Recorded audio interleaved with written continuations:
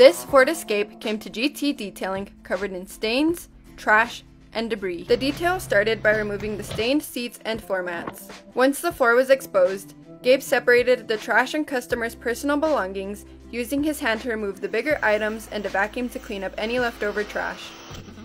He cleaned the door jambs with a degreaser and brush, followed by a power washer to remove any dirt or gunk. After vacuuming, Gabe started the chemical cleaning process, working from the top down to avoid double cleaning due to chemicals and soap dripping down. To remove stains on the headliner, he used a spray, drill brush, and a microfiber towel. He deep cleaned the floor mats with a pressure washer and shampoo and then hung them to dry.